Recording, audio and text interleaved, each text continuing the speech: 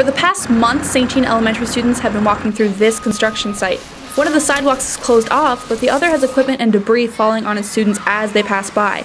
Most parents have expressed concern over the construction at Desbresay Park near the school, but this concerned parent has decided to do something about this issue now. An Island Coastal truck had those big blue cylinders that are off in the background on the sidewalk on their truck, while another bulldozer truck pushed them off onto the sidewalk during the time where the kids are walking to school. Island Coastal has been notified and will be contacting the foreman of the job site about the issue, but today he was not available for comment.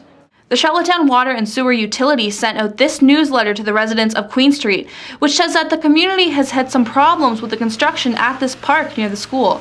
But Glenda Jenkins says the community has been reacting well to the construction being near their homes and schools for so long. Most of the community is great. Fantastic. We take every precautions possible with children here. This 6th grade student says he's worried about being safe each time he walks to school. I hate walking because it's not safe. I was walking down the street and these tubes almost hit me.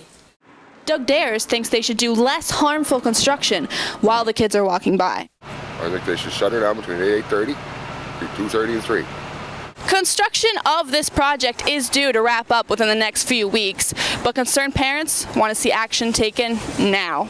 Jocelyn, Claybourne, The Surveyor News, Charlottetown.